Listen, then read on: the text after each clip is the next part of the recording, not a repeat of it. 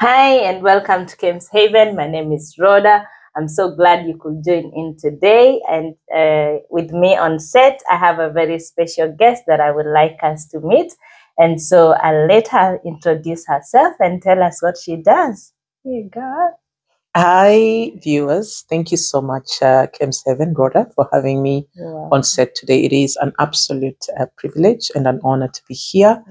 I am a staunch follower of your channel. It is amazing the type of content that you do. I must say, I must give you your flowers. Thank you. Your content is uplifting indeed, especially in a world that we live in today. My name is Anna, migrant doctor mom. I am, what am I? Gosh. It's difficult to always. You have many hats. This is a difficult question that I always get asked, and sometimes I don't know how to package it. But really, I'm just your natural girl. I am a mom. I'm a doctor. I am a wife. I am many things, but above everything else, I'm a child of God. Yes. Oh, thank you, Anna, for coming on set. Thank you. And it's such a privilege to host you today. I started following you for a long time. Yes. And I enjoy what you do because you do it with a lot of passion and a lot of love. And so I'd like us to just maybe look back and if we can reflect. I like to reflect a lot and just reflect your journey growing up, and I know that's what has impacted you to do what you do. That what are the things that you picked up growing up that have made you, for example, choose your career, the career that you choose? As you said, you're a doctor and you do an amazing work. So if you can reflect back and tell us what are some of the things that influenced you to become a doctor? Okay, thank you. I was born and raised by very strong parents. My mom, very strong woman. My dad, the disciplinarian of the home. And growing up as the last child, the last of 11, was an experience. I must say, I was pampered. I was loved.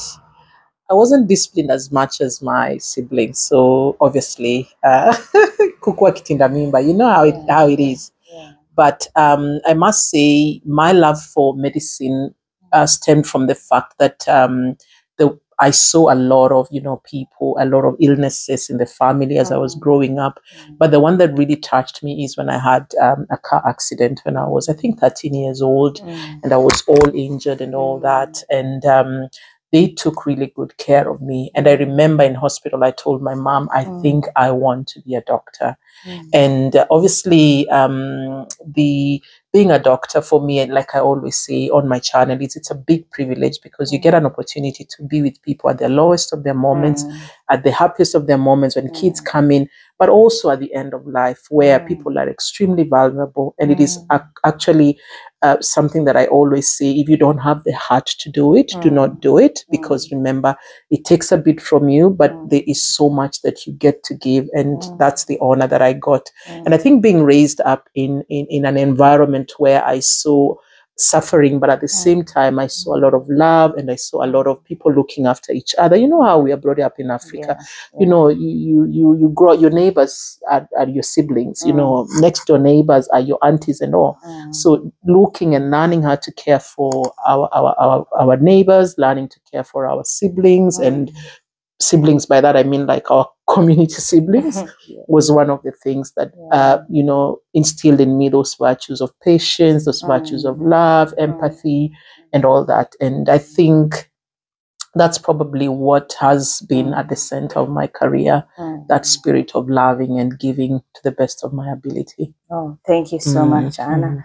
That's amazing to hear. And sometimes we encounter experiences that are negative, and to see that you took a negative experience from the car accident to turn it into a positive experience in life, that is really amazing to hear. And I'm very sorry for that.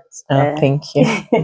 Yeah, but it's just amazing to see how you've turned that experience around. And now many people across the world, because I know you have practiced in 2 different continents, and to see that they have experienced that kind of care. Yeah.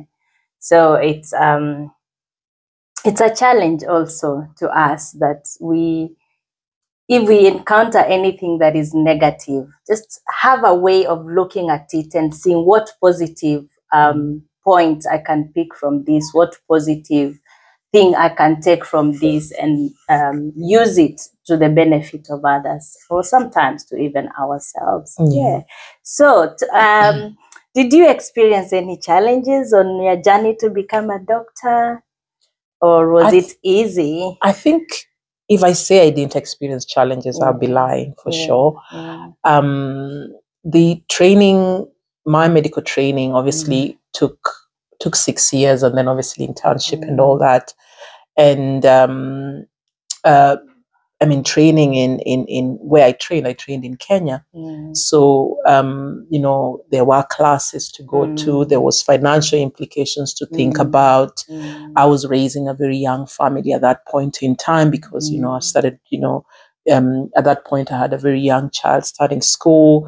And of course, as a mom that is in school and with all its own challenges of illnesses in the family, of trying to get finances, and I'm never shy to say to talk about my background, because it is what has made me to be today. And some of those challenges I have shared on my YouTube video. So if your viewers can have a little look, some of those things I talk about my back. Your background doesn't have to define who you are. It does have an effect, but it doesn't have to define exactly who you turn out to be. So some of the challenges, like I've elicited, would be like the financial implications. Trying to apply for help and sponsorship, which I was lucky enough to get. And then obviously illnesses in the family. Sometimes, of course, the studying was extremely, full on, because so much content to cover. But I must say, in everything, if you're resilient and if you are consistent in what you do, at the end of the day, you'll turn out on the other side successful. Good. Resilience carried the day. It did. Resilience and consistency in everything that you do. Yeah. Oh, that's nice. Yeah. You mentioned about raising a young family, and now I know you, two adult daughters, and not adult, two older daughters. There's one adult and one teenager, isn't it? How did you marry? How did you integrate family and study, and also working? Because after that, like after the 6 years, you went straight into the workforce, and it is very busy in Kenya. I know as a doctor, it's very busy working the public system. How did you navigate that space?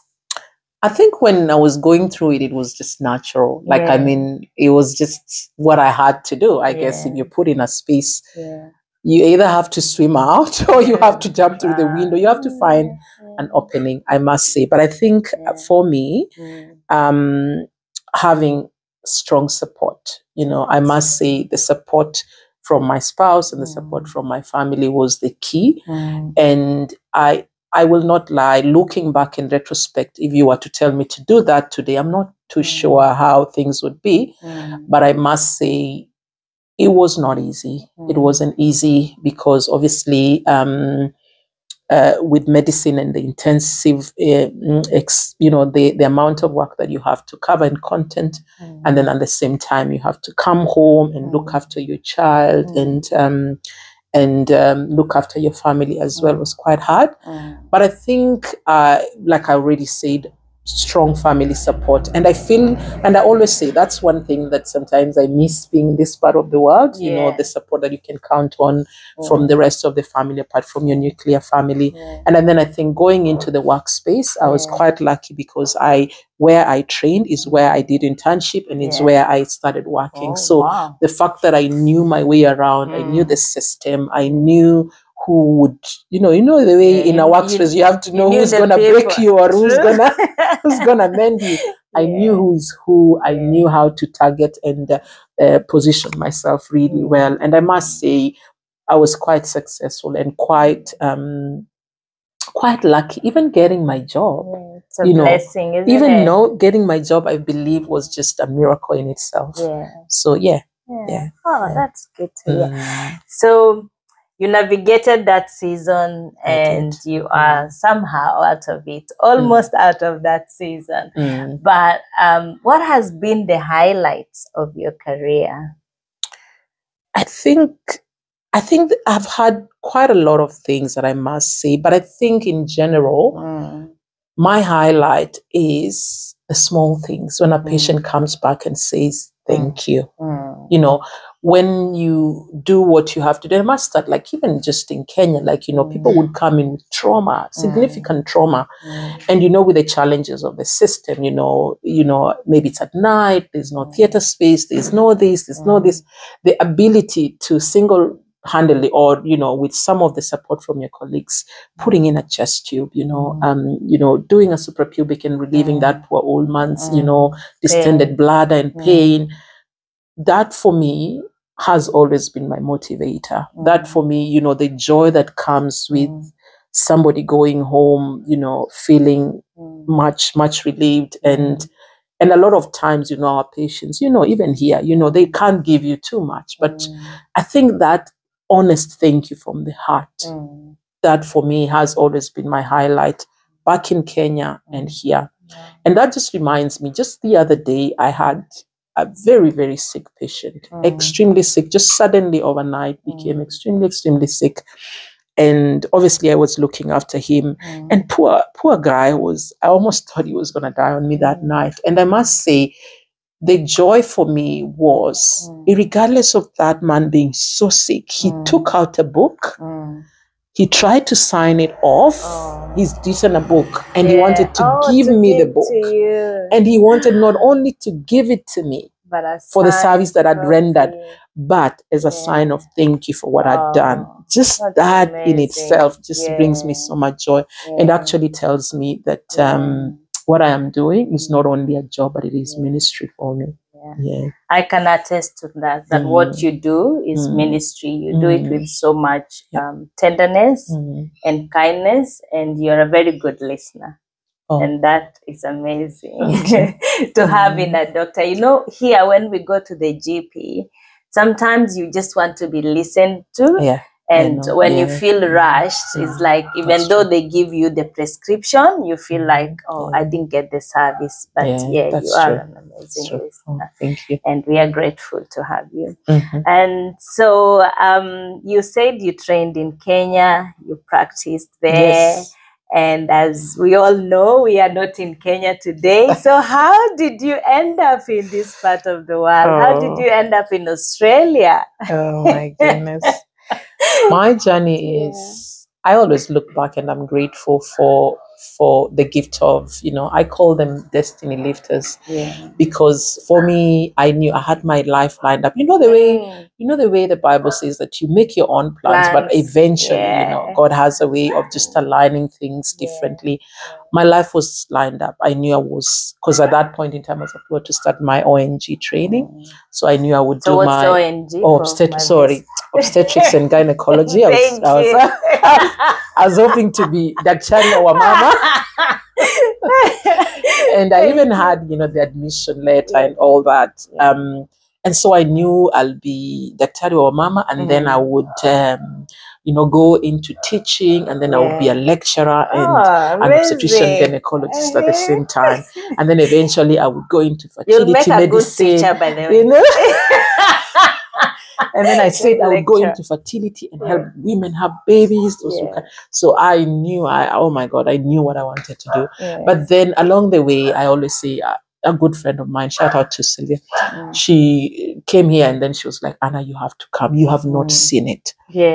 I'm taking you back a little bit, because in 5th year, I had an exchange program where I went to Canada and I worked in obstetrics and gynae. And that's why my love for obstetrics and gynae sort of sprouted from.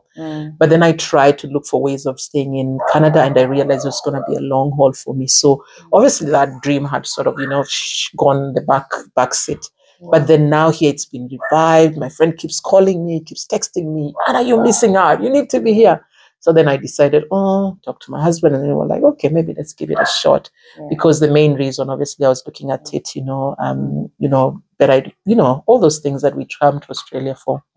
So obviously after that, then I decided to take the journey of, getting accreditation, doing exams, and traveling for the first time in Australia, and and then everything else then continued from there.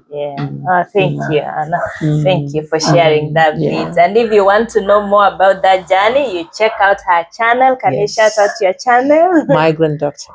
Check out Migrant Dr. Mom, and you will get all the juicy details of her migration. And she really does an amazing job about how to migrate as a doctor, what are the challenges, how do you navigate the system, and how do you get into the workplace, all that process, and your registration process as well. So check out Anna's channel, Migrant Dr. Mom, and you'll get all the details. Subscribe and show some love. Yes. So to sum it up, I know we can talk a lot, and we can. We can. Just to sum it up, having been in Kenya and now in Australia, and also as a doctor and as a mom, because that's who you are, and it's really what you bring out even when you're sharing your life.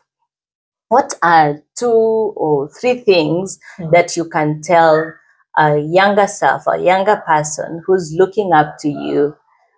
What can you tell them looking back that has made you be where you are? Okay. I think the biggest for me, maybe I'll just divide it into 2. As a mom, I think the biggest thing I can say is you just learn on the job. I mean, you can never be ready enough to be a mother. There's no class where you'll qualify 100%. Now I am a good mother 100%. There will be days when you will really mess it up. There are days when you wouldn't know what to do. And I always say, remember, these children will grow.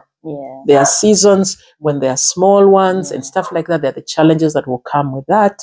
And then when they are teens, and then when they are young adults, and then when they are older, at some point, the marks that you see on the walls and you're complaining about, you're going to miss them.